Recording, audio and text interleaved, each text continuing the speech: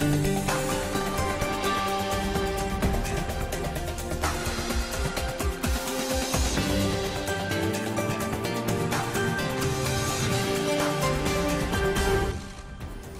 today's World Insight, the U.S.'s special envoy for the DPRK meets South Korean President Moon Jae-in in Seoul. How will Biden's approach to the DPRK differ from his predecessor's showmanship? And as the world rushes to understand a rapidly developing China, we speak to a foreign China expert to find out how to peer through the veil and comprehend Chinese culture.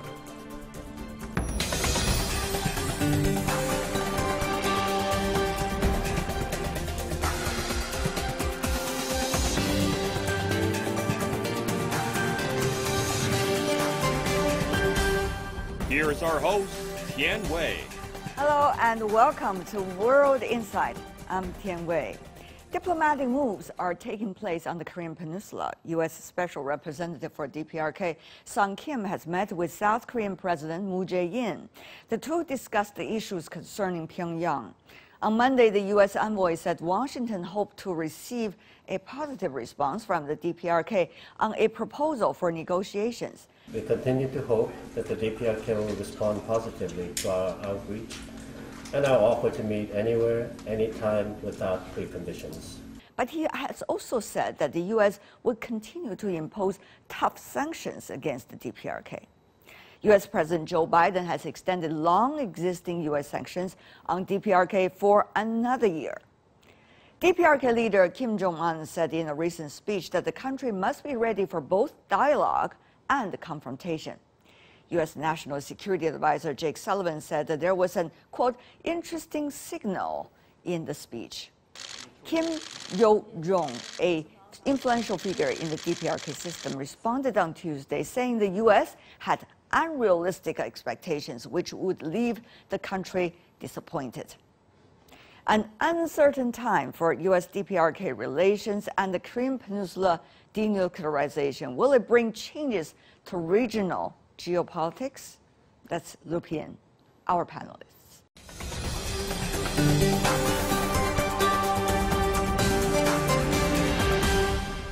For Korean Peninsula in Washington, D.C., Sharon Squassoni, the research professor at the Institute for International Science and Technology Policy at the George Washington University. In D.C., Yang Ki Kim Reno, senior advisor at the Institute for Korean Studies in the George Washington University. In Washington, D.C. as well, Peter Kuznick, professor and director at Nuclear Studies Institute with American University. Last but not least, in Beijing, Zhao Tong, senior fellow at the Carnegie Tsinghua Center for Global Policy. Ladies and gentlemen, what a pleasure to see all of you. A lot of latest development regarding the Korean Peninsula. For example, Ms. Squassoni, the latest visit by the U.S. Special Representative for North Korea with his South Korean counterpart. Much analysis about exactly what's the significance of that visit. Well, I think you have to step back a little bit. Okay. First, it's very significant that Sung Kim was made the representative. Since he is an extremely seasoned diplomat. He's done this a few times before. As a matter of fact, he served as the U.S. ambassador to South Korea. And second, this trip to visit South Korea, with meeting with Korean and Japanese allies, is all about showing that we will stand with our allies with respect to North Korean policy. But I think it's all positive that this is moving so early in the administration. One of the things that he and the South Korean counterparts did to scrap off a mechanism, so-called a special group on North Korea and sanctions, which DPRK has been complaining about because it's mainly about putting sanctions on the DPRK. Now, is that going to be a positive step forward, or it is mainly decorations and gestures? I think this probably symbolizes an effort that they are willing to start in a little different direction than so far. So I guess details are to be seen. Very interesting. I love the way you put it in such a measured words. Mr. Zhao, I want to go to you about that. Do you see that very little change of direction, or it is mainly the same logic, just put it in very different context? Well, I think the working group was set up during the Trump administration, if I remember correctly. The main goal was originally to coordinate between U.S. and South Korea about what inter-Korean economic projects or activities can be exempted from sanctions. Yeah. That was during a time when there was some hope of quick and substantial inter-Korean economic exchange. But now I think the ending of this working group, in some sense, is a recognition of a new fact where no one is really expecting major developments, especially in the economic arena.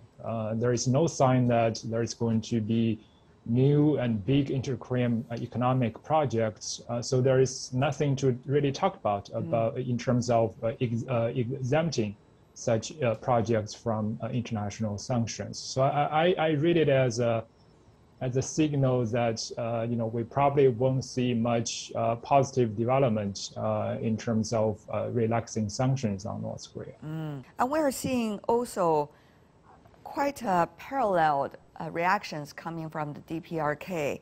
I would focus on the use of name of DPRK because that's how the DPRK considers should be respected for the name. But you can go with whatever form you like. Coming from the foreign minister of DPRK, quote, "We are not considering even the possibility of any contact with the U.S., let alone having it, which would get us nowhere, only taking up precious time," end of quote. That is from the official news agency, KCNA, from the DPRK. Mr. Kuznick, Professor, is that much surprise? Or the DPRK has learned from earlier bites dealing with the Trump administration? Well, it's not a big surprise, but it's also not the best news we might hope for. Sung Kim had said he's ready to meet with the DPRK officials anywhere, anytime, without preconditions. But the response from the DPRK was, well, we'll meet with you when we're ready under our own conditions and our own terms. We'll set the terms of this relationship. So right now there's kind of a posturing going on, and it's going to take a little while before something concrete develops. So I think we've got to be patient. We really need to know the other party in order to make a progress in either dialogue or communication. So, Ms. Squassoni, as far as I understand, covering several Kim-Trump summit in Singapore, in Vietnam, I saw almost none U.S. concessions. Well, the DPRK claimed that it has made its effort. So, without removing the earlier sanctions against DPRK, without making sure there's going to be adequate exchange of conditions between the two sides, Washington and Pyongyang, one would really wonder why would DPRK want to have any discussion with Washington anyway, Mrs. Squassoni? Well, I think their interest in discussing anything with Washington is related to the sanctions, obviously. And, in Hanoi, Kim Jong-un offered to close down Yongbyon in exchange for having all the sanctions lifted from 2016. And North Korea has been under U.S. sanctions since 1950. But the Trump administration really ratcheted those up. And, I don't blame them for feeling burned by the Trump administration because, frankly, Mr. Trump promised a lot of things. I mean, the Singapore summit was quite, he was quite expansive of talking about a new relationship with North Korea. But they've got to, I'm sure that some kind of sanctions relief is the first thing they're going to ask for. And the question is, what is the Biden administration willing to put on the table? We have not seen the United States, its relations with Iran, with the DPRK, with some of the hotspot issues, and of course with Russia and China, have been in any way improved, but rather probably even deteriorated over the past few months. With that as reference, Mr. Zhao, do you see much confidence that the DPRK could have about this current administration, even though many people want to blame the Trump administration?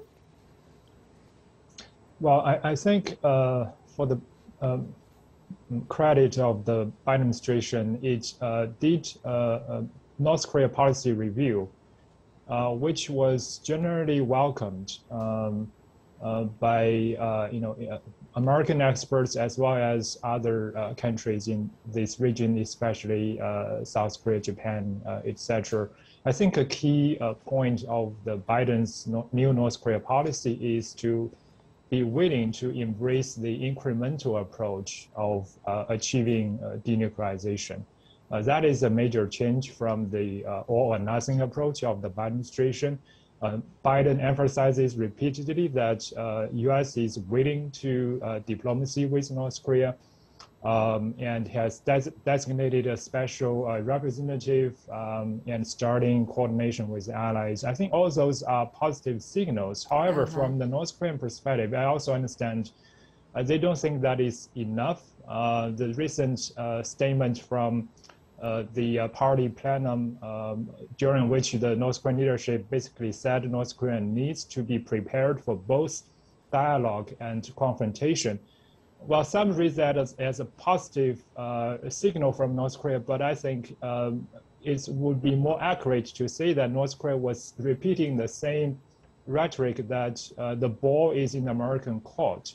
So North Korea basically wants to see some concrete proposal from the U.S. to have an understanding what substantive benefit North Korea can expect if diplomacy starts. So I hope Biden can put something more substantive on the table to attract North Korea to I love that word, substantive. So, Professor Kusnik, what could be in the substance that Washington can propose? Of course, I'm not saying you're representing the White House, but I'm just saying, as an expert, what could be in that first message? And it's very confusing for other countries to deal with the United States when it comes to foreign policy, because our policies change so frequently. With each new administration, we get a change in policy. So that's very disorienting. But clearly, Biden wants to differentiate himself from Trump.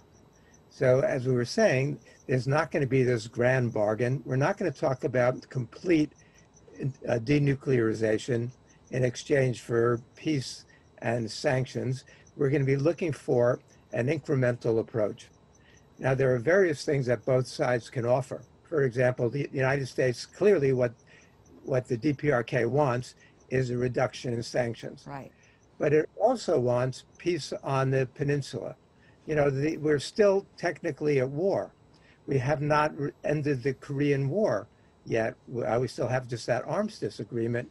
So there are things that can be offered in terms of economic relief as well as political relief and in terms of moving the peninsula toward peace. Ms. Kim Reynolds?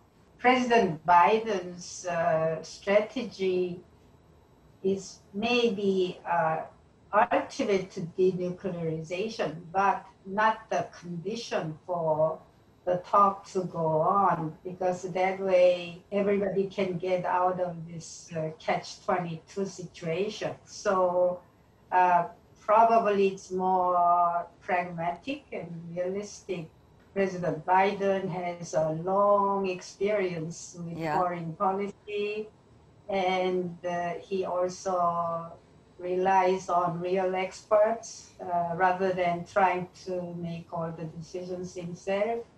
So this is a natural consequence, trying to take incremental and positive thinking that something can come out of the real dialogue. As I have repeated many times, I see.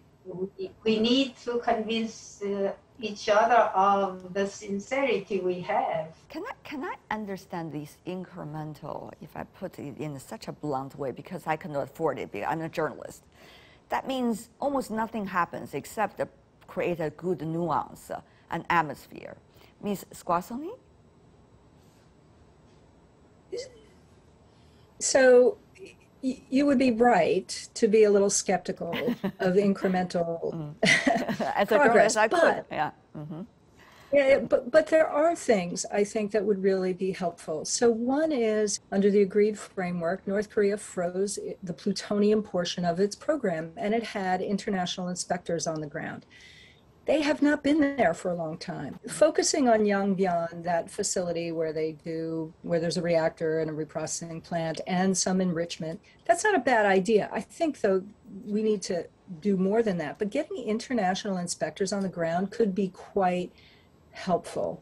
It's, the Biden administration has said, look, it's not the grand bargain from the Trump administration, but I think they learned the lesson from the Obama administration that strategic patience only results in North Korea continuing to build up its program. Yeah. And I would just say, in January of this year, Kim Jong-un gave a speech in which it was almost as if he were imitating Vladimir Putin, where he talked about all these fabulous new weapons that, North Korea was going to have, including hypersonic glide vehicles and multiple warheads. I think he almost thinks, look, we have to sort of, I don't want to say exaggerate the threat in order to get the U.S. attention. But I do think that there's a lot of space to make some significant progress. Like what? Well, so one, getting inspectors on the ground. Two, building confidence. I would say that rather the other way around, building confidence first and then get inspectors on the ground. I think they go together. I think, right? Yes, there is a certain, and actually that's why I think that Sung Kim is a fantastic person to do this, because he's been there before. It's actually hopefully helpful that, they recognize him, they know him, there's a history right. there. So maybe that can help build a little bit of confidence. I would love to focus on the capabilities of individuals, because that usually gives us a lot of hope. But we have to also look at the bigger picture, the geopolitical picture, for example. What we have now, very much different from a few years ago. China and the United States both are important parties in that the denuclearization group. Now we have seen between them very much unpredictable future, and things are deteriorating every day as we see it. Meanwhile, there is an issue about what the U.S. is likely to do with its allies vis-a-vis the DPRK, vis-a-vis China in the Asia-Pacific region. South Korea's fate in that regard will be also unpredictable, depending on what its choice is and how it's likely to be, related to many other players in the region. And we also see China-Japan relations not necessarily improving under these current circumstances. Meanwhile, the pandemic. So all of things added up. What are we talking about in terms of the Korean Peninsula future? Mr. Zhao.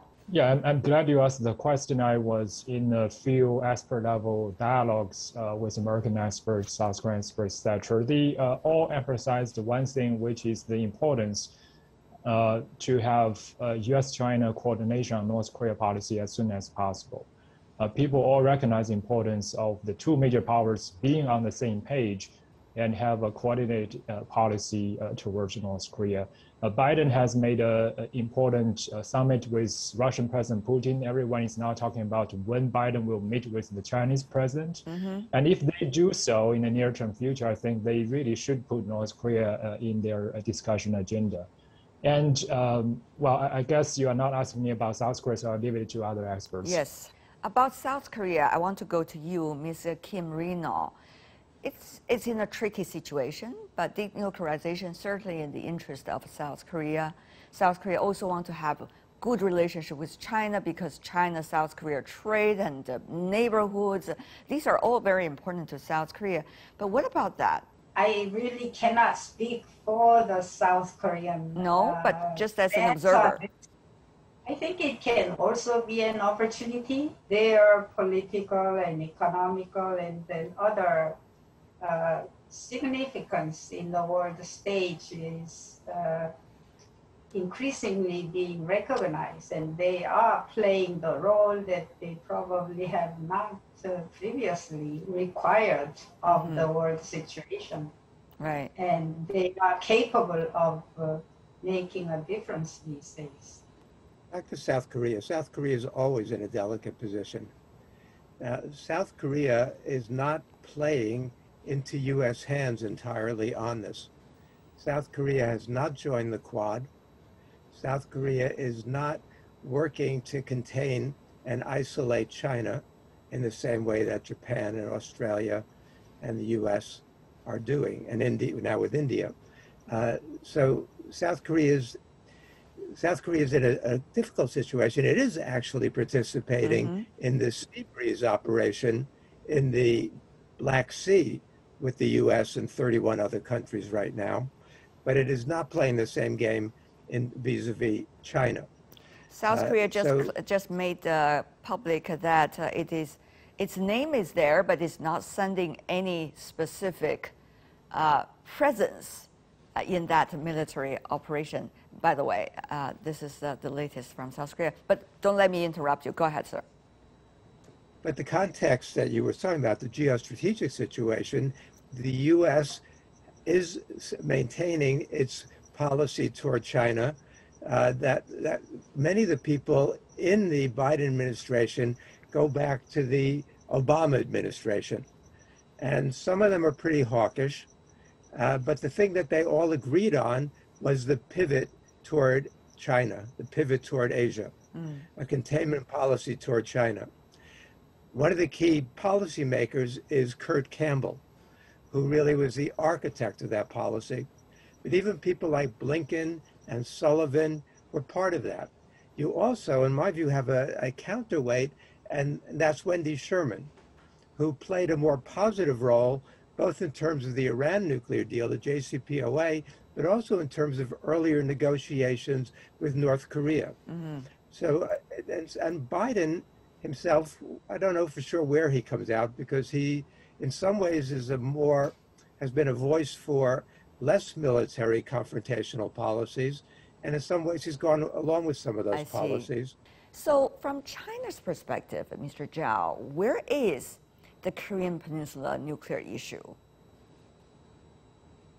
I think China feels positive about the new Biden policy on North Korea. The incremental approach basically aligns well with China's proposal for a phased step-by-step approach to resolve North Korea's nuclear problem. So I think that creates opportunity for better coordination with the United States. I think the key challenge from the Chinese perspective is the sequencing issue, who to make the first step. And here, maybe US and China can talk more substantively with each other. North Korea expects some more substantial offer from US, and maybe China can work with the United States to jointly offer some vaccines or medical aids to North Korea as an inducement for North Korea to come back to the negotiating table. Then it's up to US and North Korea to discuss, how they are going to respectively implement the incremental approach. The latest development on the human rights is quite intense. If you look at the Human Rights Commission's discussion right now that is taking place at the United Nations, it seems that China and U.S. have been accusing one another of human rights issues. Will that create a good atmosphere for anything, or human rights will be the thing that's likely to block everything from going forward, or countries will use human rights as one of those tools for their own benefits? These are very interesting to me. Ms. Squason. Right. Well, that's always the danger, that they, you know, that there's too much linkage. And there are very few countries on this planet that don't have some human rights issues. President Biden has long been, has a long track record on human rights. And so I would just note that as it's a possible wrench in the works somewhere down the line. You know, this was on the agenda with Russia. And Mr. Biden did not shy away from that. It could be problematic with China and certainly with North Korea. Earlier, when we discussed the Korean Peninsula nuclear issue, there are several areas that people know that they could focus on and solve the problem. But now we have so many moving factors right in front of us on any of these areas. And it makes policy discussions fascinating, but certainly reality is hard to deal with. But I want to thank every one of you for your expertise and your insights. By the way, also constructive spirits. Sharon Squassony, Yang Ki, Kim Rinal, Peter Kuznick, and last but not least, Zhao Tong. Thank you so much. Take care.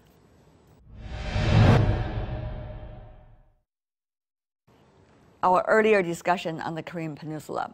You're watching World Insight. Coming up, as the world rushes to understand a rapidly developing China, we speak to a foreign China expert, finding out how to peer through the veil and comprehend Chinese culture.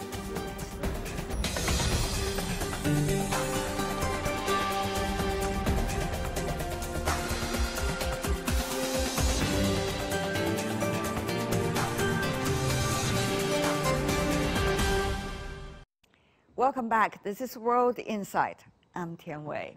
Some have been trying to reach quick conclusions about China using one or two adjectives to describe a country with a few thousand years history and fast evolving society.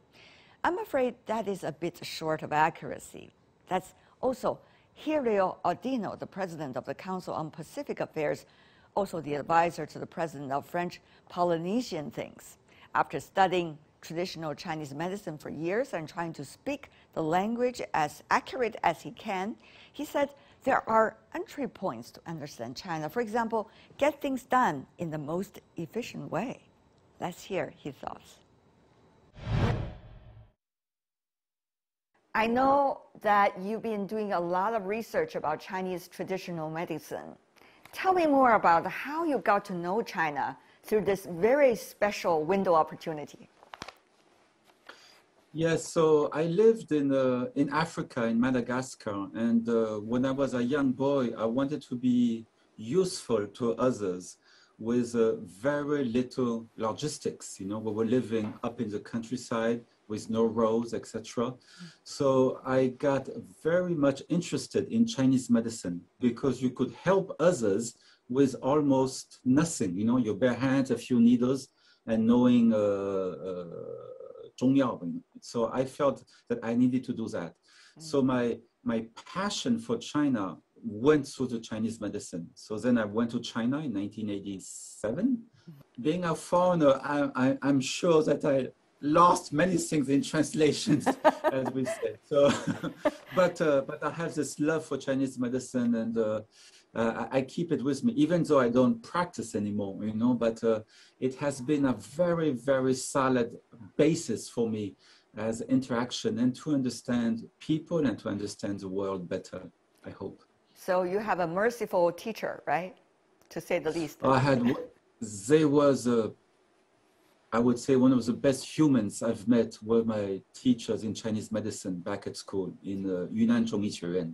They were just extraordinary people. You know, we were back in the late 80s, you know, so China was very different from now. And I was the only foreigner, you know, in the school. So people were extremely protective about me, you know. So there was a whole group, you know. So I really felt the warm-hearted niceness, you know, expressing all over me. Talking about China, you learned traditional Chinese medicine.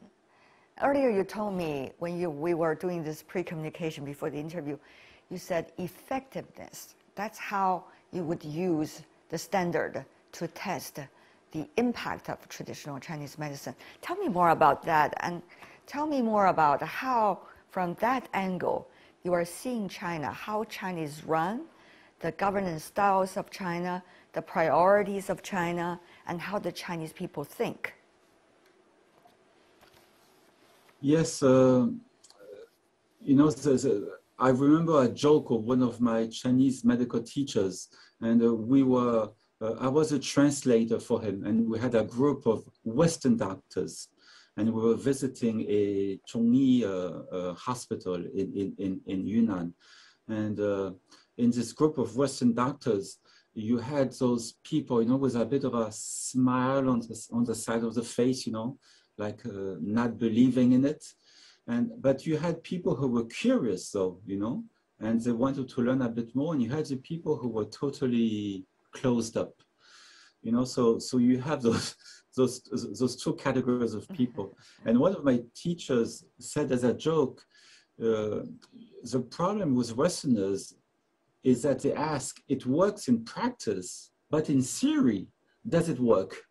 You know, and I found that thought very intelligent.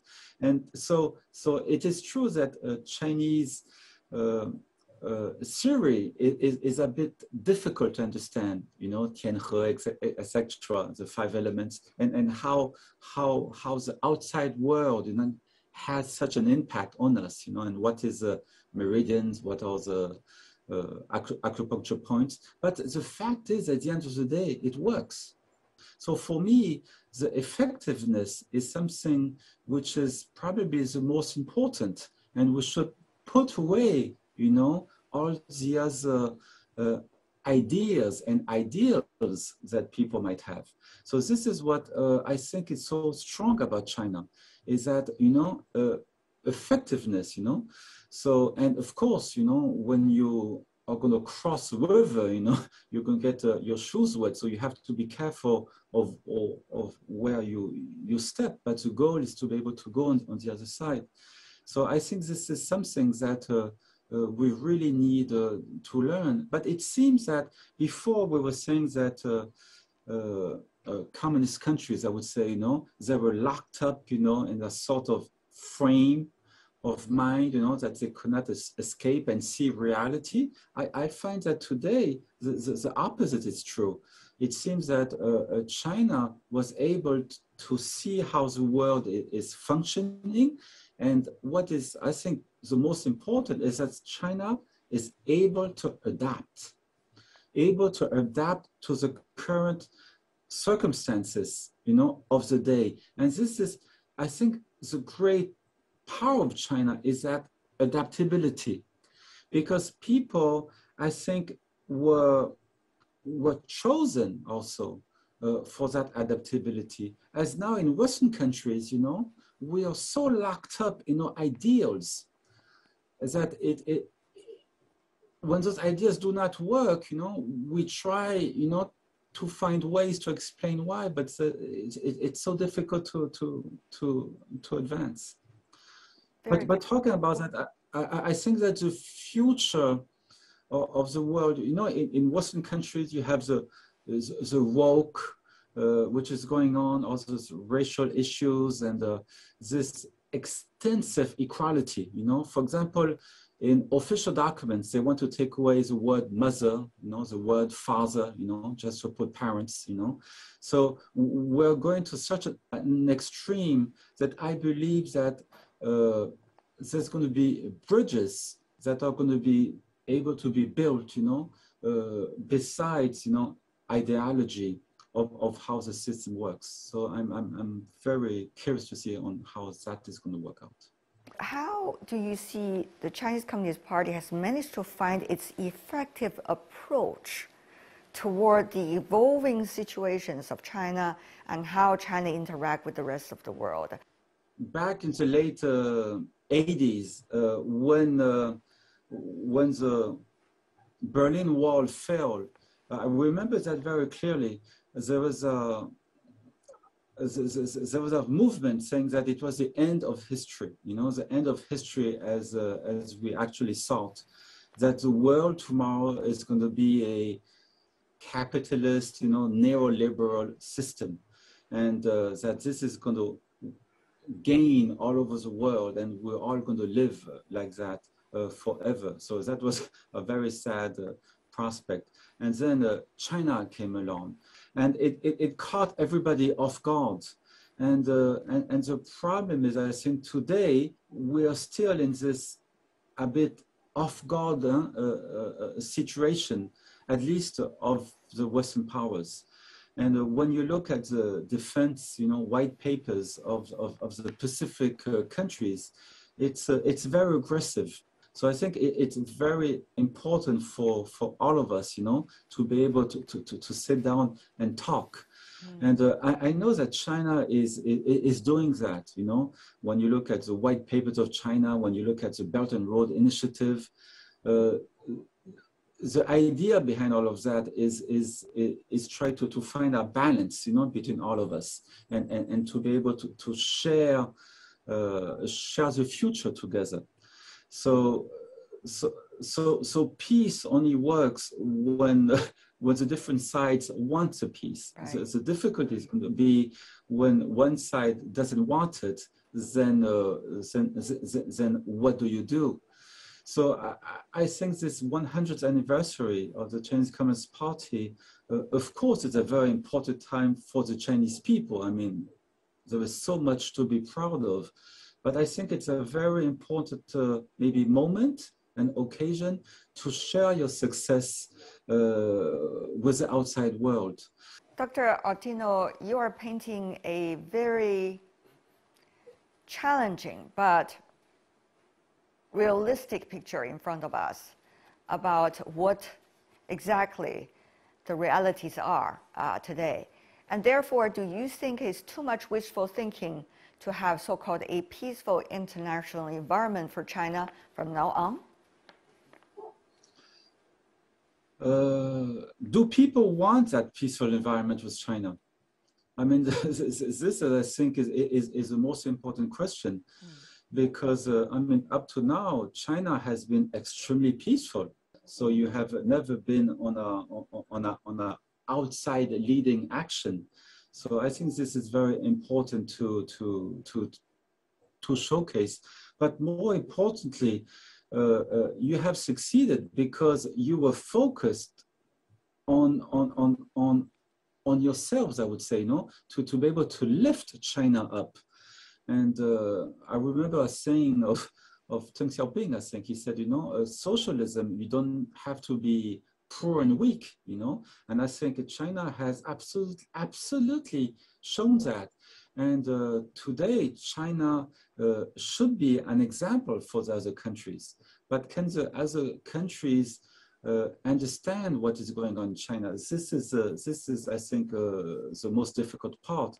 And I really hope, as a foreigner, that for your 100th anniversary of the Chinese Communist Party, you may explain, you know, how you have succeeded. For me, one of the most important success it's very difficult to measure is unity that was in China. You know, and of course there were sacrifices. You know, people suffered, you know, to be able to achieve what they are today. But it has been done in a wonderful spirit, you know, and this emotion. It's very difficult to talk about it when you do not live in China. You know, when you haven't seen that happen at every corner of the country. One of the things that China has been proud of over the past decades about its people-centered. Now, how much the policies really apply to it at different stages of development, there might be various of degrees, but how do you see that as working as an accountability and credibility system for the Chinese Communist Party when it is facing the public is supposed to serve, which is the Chinese people? I would like to step back a bit. In Western democracies, we live in a world of lobbyists, and when you ask Americans, for example, over 80% of the people believe that lobbyists have too much power inside the systems. In fact, in a society, what is the most important is that the people are happy. So I think when you talk about people-centered, the whole goal is how can you make your population happy? So you, as a public servant, you mustn't work, half-heartedly, and try to find your little self-interest in the whole idea. You have to focus entirely into your work. And I think when I hear people-centered, I hear this. It's when you work for the people, it's not a work, it should be a commitment. And the other point is that when you're people-centered, in my view, you're putting the lobbyist away. So the big interests, are taken out of the picture. And I think this is a huge challenge for the West to be able to achieve that, especially today. And that's all the time we have for today. If you'd like to see more, search World Insight or check out our YouTube channel. Follow us on Twitter and Facebook. I'm Tian Wei. On behalf of the team, thanks for watching. Bye for now.